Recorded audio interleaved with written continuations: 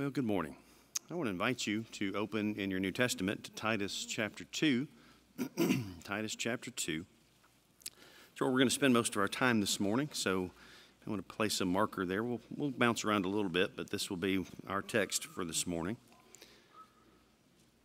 Someone has said that secularism, the concept of secularism, basically entails a religious commitment to this world.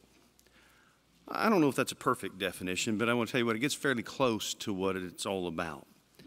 The secular mind views the affairs and the things of this world as the basis and as the goal of life. And it's a mindset that is indifferent and sometimes reaches even to the point of being opposed to living a life that puts God first. We see it really all around us in our world today. You know, I don't have to tell you that we live in a secular society because you already know that. And I also don't have to tell you that it's not always easy to be a Christian in a society like ours. The truth is we face a number of difficulties, and sometimes we find that it's difficult to get people to listen to the gospel and to respond to the gospel. You may at times hear people say things like, you know, folks just aren't interested in the gospel. And whether that's true or not, I don't know that it is entirely so, but it certainly feels that way sometimes, doesn't it? At other times, the problem we face is not in getting someone to become a Christian, to choose to obey the gospel of Christ. It's in getting someone who has become a Christian to live like one. You might think we shouldn't have to tell Christians to act like Christians, but we do sometimes. We see that they did in the first century. That's what we read in the various letters that Paul and others wrote. And that's because it's often easier to get people to enter the church, that is to become Christians, than it is to get them to leave the world. And so we see sometimes new Christians bring into the church some of the lifestyle that they learned while in the world. And that's because becoming a Christian doesn't take away every problem that we face or every temptation that comes our way. And so people sometimes struggle. They still wrestle with certain attitudes and wrestle with certain attractions and still wrestle with certain activities that they profess to have left. And that's precisely what Titus was dealing with as Paul wrote to him while he was working on the island of Crete. He was dealing with Christians primarily, but the problem was that they were acting more like Cretans. And I want to point out that the Apostle Paul, when you read what he wrote to Titus, it's clear that he believed that it was possible to get the world out of the church. And so in our text, Paul will talk about the foundation for godly living. You know, why should God's people live lives that are characterized by things like righteousness and godliness? Why is that? And the answer Paul's going to tell us is found in connection with two appearances. And so let's begin reading Titus chapter 2, verses 11 and following. He says, "For the grace of God has appeared, bringing salvation for all people, training us to renounce ungodliness and worldly passions, and to live self-controlled, upright, and godly lives in the present age, waiting for our blessed hope, the appearing of the glory of our great God and Savior, Jesus Christ, who gave himself for us to redeem us from all lawlessness and to purify for himself a people for his own possession who are zealous for good works." And so what I want us to do is we talk about this passage. I just want to break them down into the two appearances he talks about here. And the first appearance that Paul talked about is the appearance of God's grace. He says there again in verse 11, "The grace of God has appeared, bringing salvation for all people." Have you ever wondered what exactly Paul was talking about in this verse? How exactly did the grace of God appear? Well, what I think Paul's talking about here is the fact that the grace of God appeared in the person of Jesus Christ when he came into this world. You see, for example, in John chapter 1 and verse 14, John would say that the Word became flesh. He's talking about Jesus. And the Word became flesh and dwelt among us. And we've seen his glories of the only Son from the Father, full of grace and truth, he would say. Or in that same chapter, a couple of verses later, in John 1, verse 17, the law was given through Moses. Grace and truth came through Jesus Christ. That's what Jesus, when he came into the world, what he demonstrated. Those qualities. The one we're talking about this morning, of course, is grace. And yet Paul not only tells us about the fact that God's grace appears, he also gives us a couple of reasons why the grace of God appeared. And the first thing he says is that the grace of God appeared to bring salvation. Another way of putting that is to say that Christ came into the world to save people from their sins. And that plan to save mankind, that was God's initiative. It was not ours. We couldn't have dreamed it up. And one thing that is at least implied when Paul said that the grace of God has appeared, bringing salvation, is that salvation did not originate with mankind. The grace of God showed up, as it were. It appeared to us. Paul said that salvation is a result of God's work. The passage that we read at the beginning of our worship this morning that Greg read in 2 Timothy chapter 1 and verses 9 and 10 really kind of encapsulates the ideas that we're talking about this morning. Paul said that salvation is the result of God's own purpose and grace, which he gave us in Christ Jesus before the ages began, and which has now been manifested through the appearing of our Savior, Christ Jesus. That same principle we're talking about there. Paul does that a lot. He'll bring up in a different letter a concept he has talked about in another, and it kind of sheds light on each other, and that's beneficial to us. But salvation is from God through Jesus. And this salvation that God has provided, of course, is as universal as the need. The grace of God has appeared, bringing salvation for all people, Paul says. Some translations may read a little bit differently than that, but I think the English Standard Version captures the gist of this passage best. The grace of God is capable of saving everyone. And that's precisely what everyone needs. They need the salvation that is available in Christ. If you recall, the Apostle Paul in Romans chapter 3 and verse 23 would say that all have sinned and fall short of the glory of God. That's just a fact. It's just reality. All have sinned, and the great need of mankind is to be saved from that sin. Not everybody in our world recognizes that, but everybody in our world needs that. And so in Christ, what Paul's telling us is that salvation has been provided. That's the only place it's been provided. As the writer of Hebrews would say in Hebrews chapter 2 and verse 9, he said, we see him who for a little while was made lower than the angels, namely Jesus, crowned with glory and honor because of the suffering of death, so that by the grace of God he might taste death for everyone. That's what Jesus did. He came into the world, and through his death, he makes it possible for us to be right with God. And when Paul talks about the fact that the grace of God has appeared bringing salvation for all people, he wasn't saying by that everyone will be saved. That's not the point. You can't read the rest of the scriptures and come to that conclusion. But what it does mean is that anyone can be saved.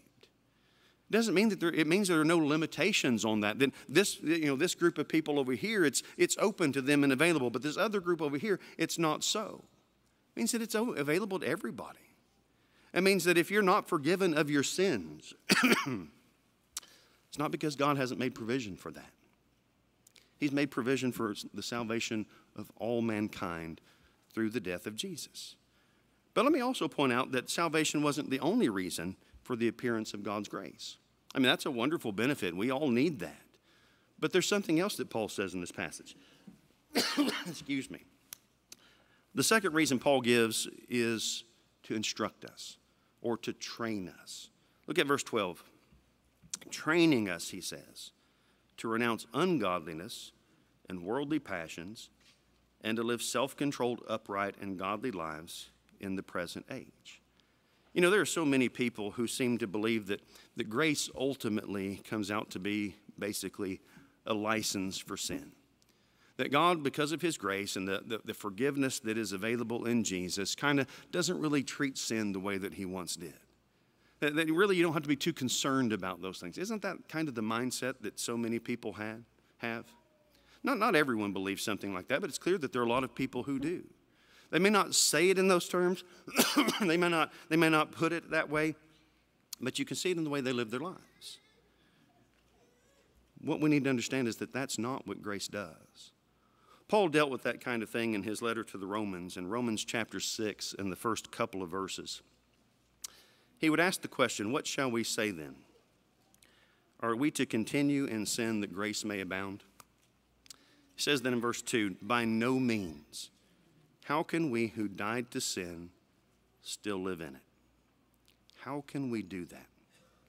We're not supposed to do that.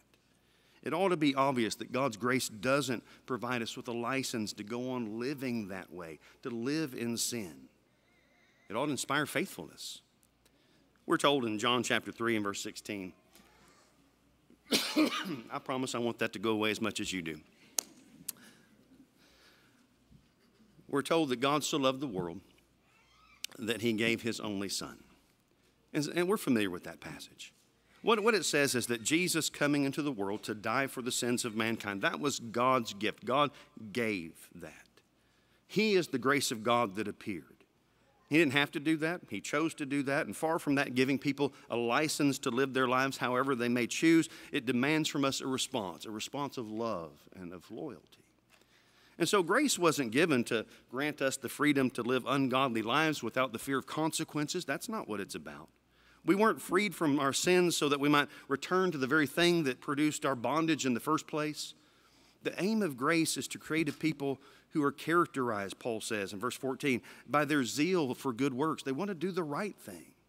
And so in our text, Paul said that grace is actually a means of instructing us or training us along those lines. It trains us to renounce ungodliness. It trains us to renounce worldly passions. It teaches us to live self-controlled lives, upright lives, godly lives here and now in the present age, he says. Another translation puts it this way.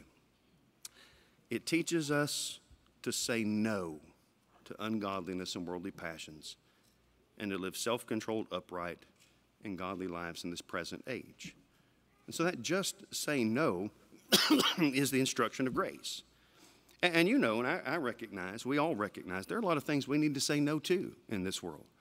We live in a society that is dominated by things like ungodliness and worldly desires. But Paul said that it is God's grace that teaches us to say no to those things. And that there's more to life than our own desires, whatever those desires may be. And contrary to the opinion of the world, the right thing to do in the face of all of that is to just say no. And yet I want you to see in what Paul says here is that God's grace does more than that. Life is not just about saying no, as important as that is. Grace also teaches us to say yes to some things.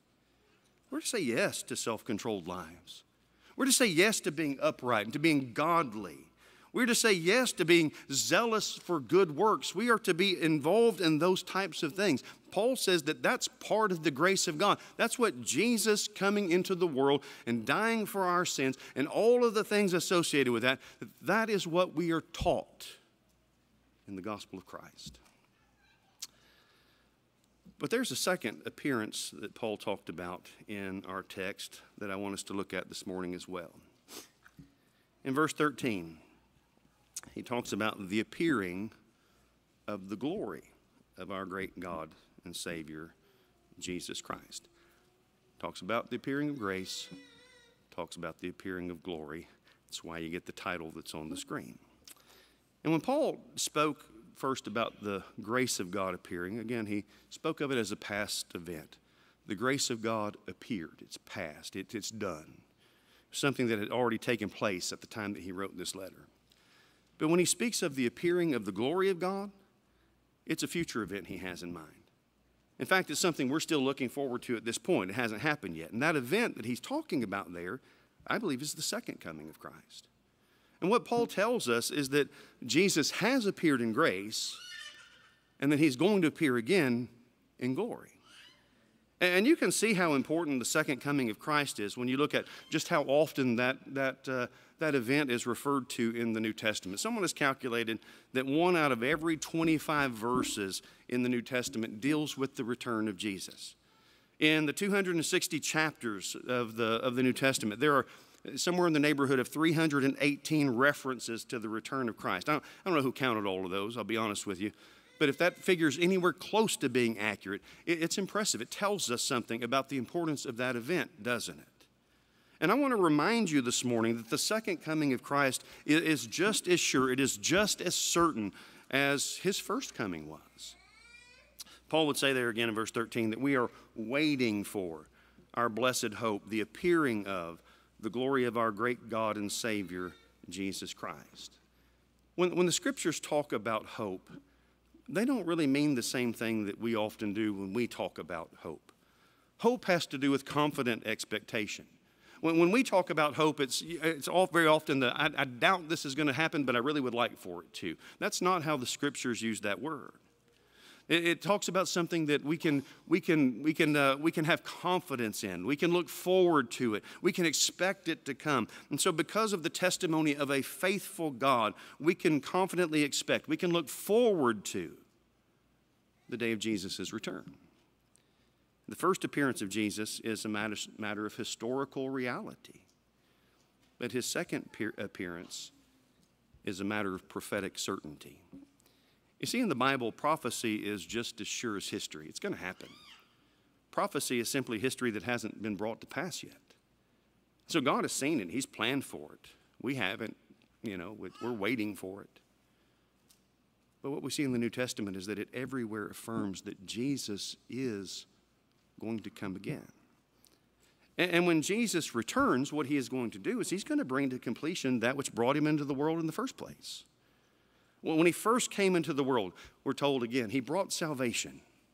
He came to give himself as a sacrifice for our sins. And when he returns, it will be to bring that salvation to completion. In Hebrews chapter 9 and verse 28, for example, the writer of Hebrews would put it this way. He says, Christ, having been offered once to bear the sins of many, will appear a second time. That's what we're talking about. Not to deal with sin, he already did that, but to save those who are eagerly waiting for him.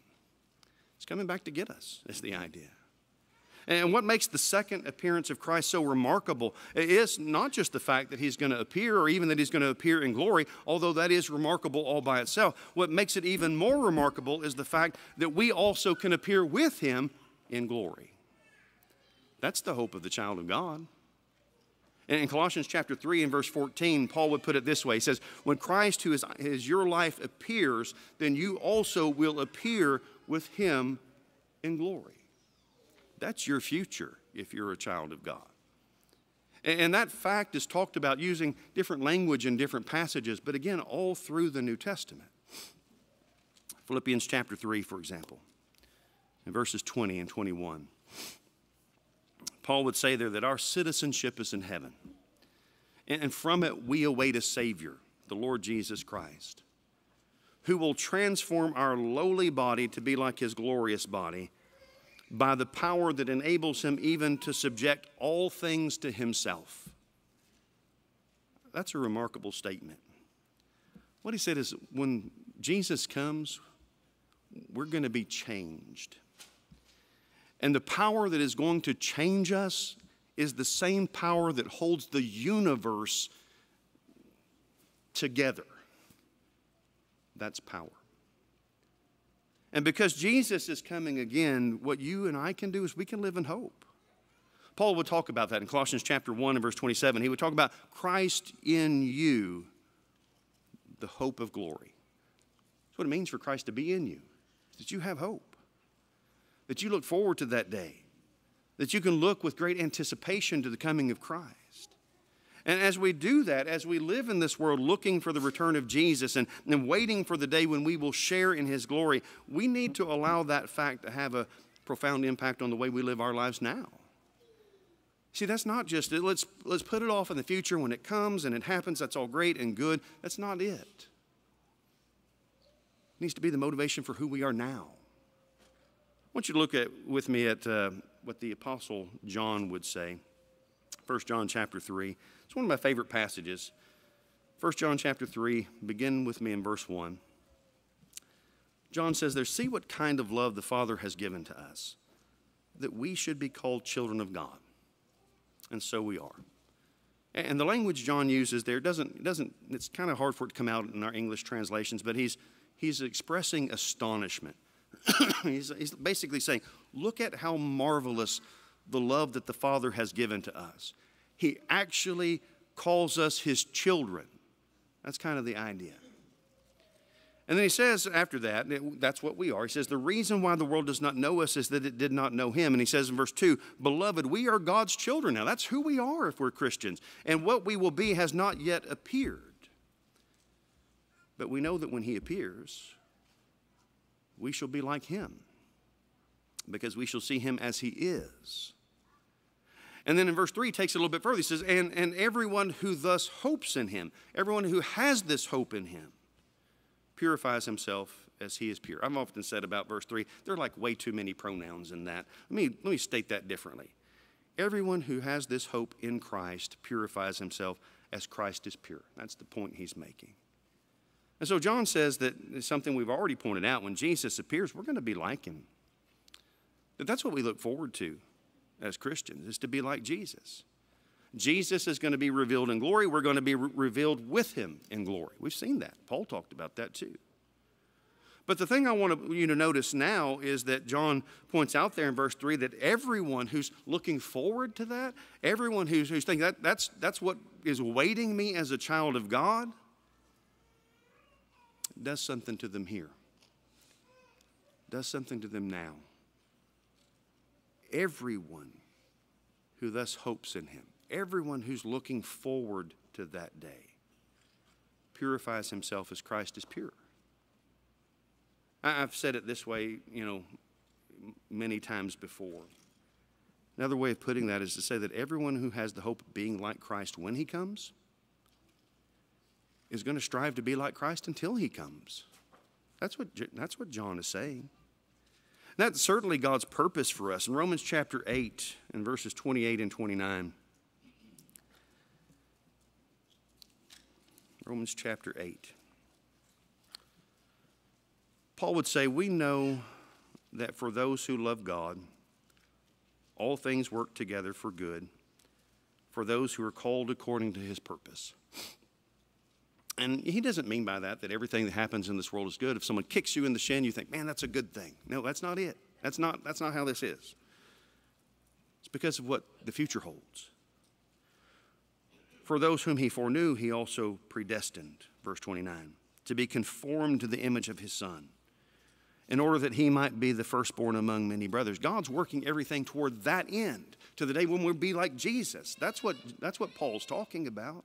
That's how God works everything towards good. He is bringing it to a conclusion. That conclusion is that those who belong to Christ will be with Christ. They'll be like Christ.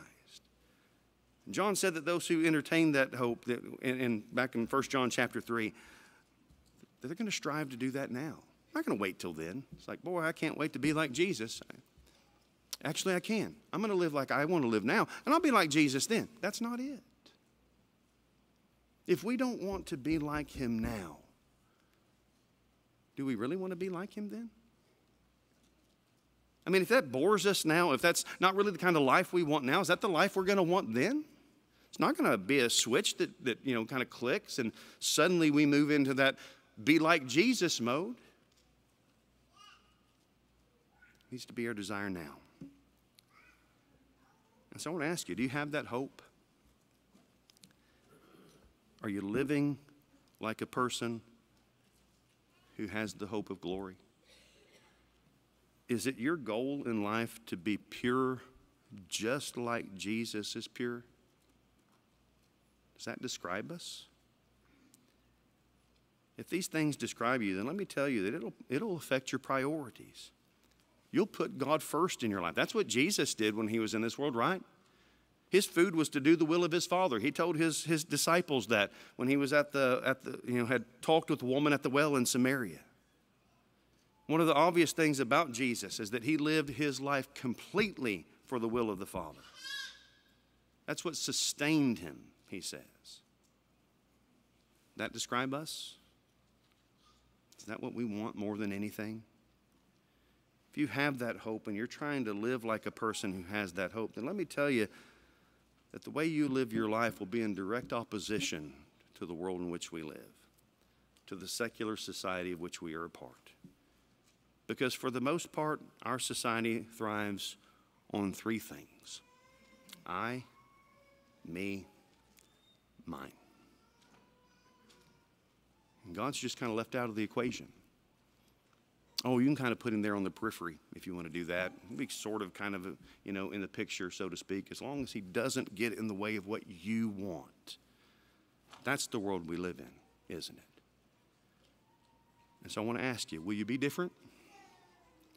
The two events, the two appearances that Paul described, they form the foundation upon which we as God's children can live our lives and do so in a way that is pleasing to God. The coming of Christ into the world to redeem us from our sins and the promise that he will come again in glory, they are central to the Christian faith. But they are not academic facts. That's interesting. Jesus came, and it's interesting he's going to come again. No, they form the basis of how we are to live. Even in the midst of a society that has abandoned God, even in the midst of all of that. So let's learn from God's grace. Let's learn from Jesus. And let's constantly look for the day when he is going to return again. Will you do that? Have you taken advantage of the salvation that is in Christ? Have you been living like someone who has that hope of glory? Sometimes we don't live that way. Sometimes our view is squarely on the things of this world. We don't seek the things that are above, where Christ is seated at the right hand of God, as Paul would say in Colossians. So if we look at all those things, at those questions, we say, you know what, that's not really me. What that says is we need to make some changes. And if there's some way that we can assist you this morning, if you've never obeyed the gospel of Christ, this is a good time. This is the day to do that. To commit yourself to being a disciple of Jesus. To obey what he says. To start with obeying the gospel of Christ, because that's the beginning place. Jesus said, whoever believes and is baptized will be saved. And we take him at his word when he says that. But if you've done that, and then you haven't lived in such a way as to be like him from that point forward, why not make the decision this morning to make the needed changes? Why not choose to be like Jesus? I suspect we all recognize and we understand that he was the perfect person. There was no sin, there was no deceit. Why would we not want to be like him? So if we can help you in some way this morning, however that is, again, if you need to obey the gospel of Christ, why not tonight, or why not today? If you need to make some changes in your life, we can help you with those. That's why we're here. We're meant to be a family. We're meant to help one another. And that's what we want to do. And so if we can help you in some way, we ask that you come as we stand and as we sing.